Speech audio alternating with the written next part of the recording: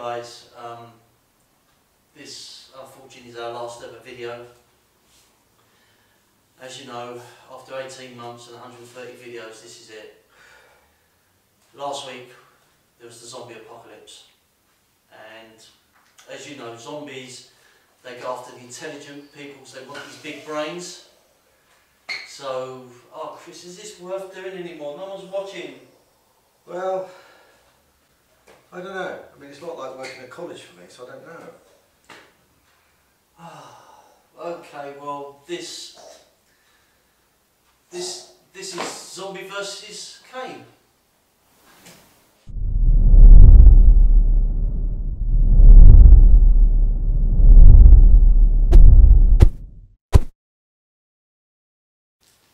One of the most important things in the zombie apocalypse, it's not just zombies you've got to worry about.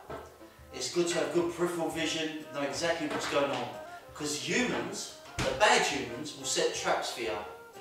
And what you've got to be always on the lookout to make sure that, you know, there's nothing hiding in the background, there's doors and stuff like that. So you've really got to be careful, because at any given second, ah! Zombie apocalypse isn't that bad. You can have fun because they're easy to play with. You may have lost your PlayStation or Xbox, but there's so much you can do. The only thing to remember is that zombies, they do have a sort of limited attention span. So, if you've ever worked in further education, you'll understand what I'm talking about.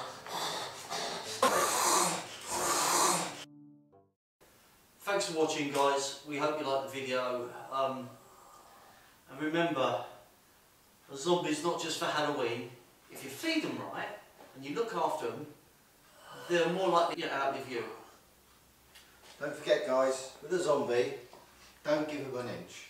If they take an inch, you give them a foot, then you won't have a leg to stand on. If you haven't done already, please ring the notification bell. Bad zombie. Bad zombie. Bad zombie. Don't forget to subscribe. Bad zombie. And free the zombie. Don't free the zombie.